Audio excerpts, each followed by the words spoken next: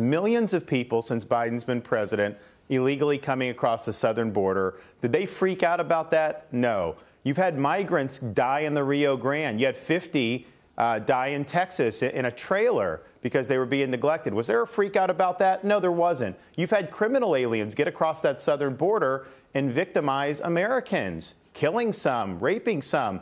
Was there any type of outrage about that? No. And then, of course, we know fentanyl deaths are at an all-time high. Where's that fentanyl coming from?